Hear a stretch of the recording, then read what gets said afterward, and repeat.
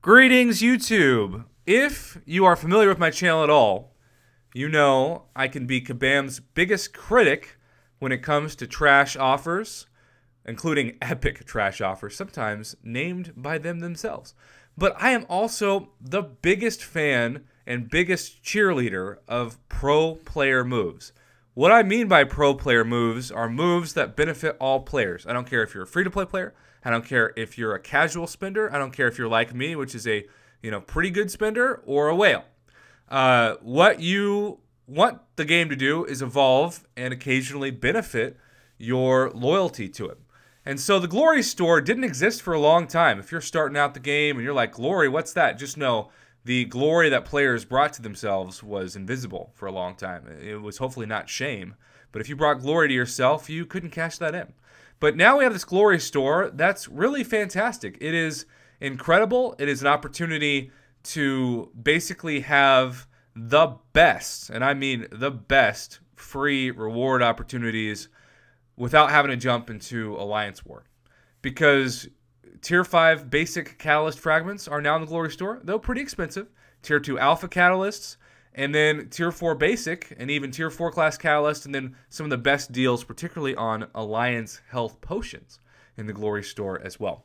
So there is going to be an update to the Glory Store, thanks to the forum post from today, and shout out also to Mr. Scott Morris, who alerted this in my recent live stream, and I asked if he could send over the screenshot, and he obliged, because we have bumped up the amount of fragments you can receive for many of our rarer catalysts.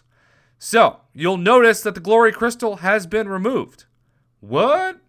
Yep.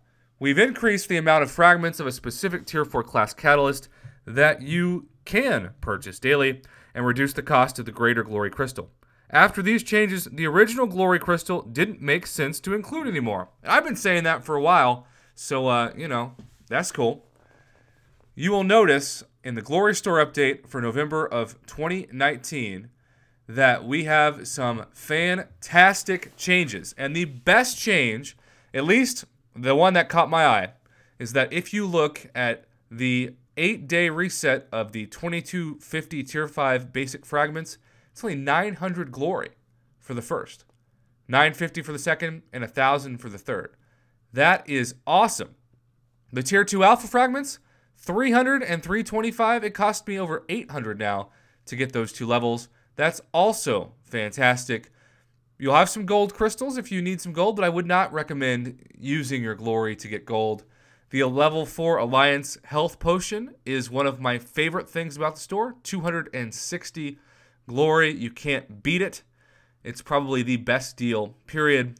Tier 1 Alphas down to 220, though if you're going to spend 220 glory on a Tier 2 Alpha, you might as well spend 300 on some Tier 2 Alpha fragments. If you're going to spend 220 on Tier 1 Alpha, I should say.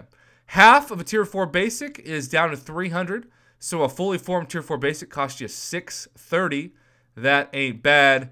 And then sometimes I get told that Tier 3 class catalysts are still difficult for people to get. I don't know why. Maybe they just don't like grinding events because I get so many fragment crystals and fully crystals from milestones in solo events. But 200 glory gets you a Tier 3 class catalyst. 150 for a 2, which that's pretty amazing. It is extremely difficult, almost impossible. I've never done it, to grind the Tier 3 class catalyst daily quest and to get a fully formed. Like, you just get a very small amount of Tier 3 class catalyst fragments. But the difference between a Tier 2, which you're guaranteed to get at least one if you 100% complete the map, versus Tier 3 being only 50 glory, I mean, that's insane. I mean, I love it for Tier 3 class catalyst, but just think about the fact that there's a bigger difference between the Tier 1 and the Tier 2 for class catalyst prices, in 80 and 150 being 70 in between, and 150 and 200, of course, being 50. That is an amazing difference, but hey, we shall take it. Kabam, you are making this more pro player, and I do think when people ask, why would Kabam do this? They're trying to incentivize people to make Alliance Quest harder by adding those global buffs for extra points.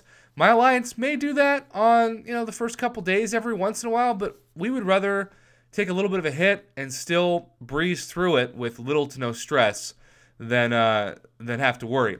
I do want to mention, because I haven't made a video on this yet, that the changes for Alliance Quest bosses just confirm, since I'm the world's worst at fighting a Nihilist, and I'll never do map 7. And map 5, we'll see. Red Skull on paper, you're thinking, oh, that's not too bad against Morningstar, but if they do some BS like Red Skull auto block, that's going to really suck. So hopefully they don't do that. But this post concludes by just saying, it's go time! All of these updates will be live on November 15th when the next series of Alliance Quest starts. Additionally, this series will feature no map cost, which is always a pro player move as well. Even if you want to get wrecked in map 7 with the Nihilus, Lord help you if that's you. That sounds like something that is a literal nightmare for me in this game, fighting an Annihilus war boss or Alliance Quest boss, for that matter.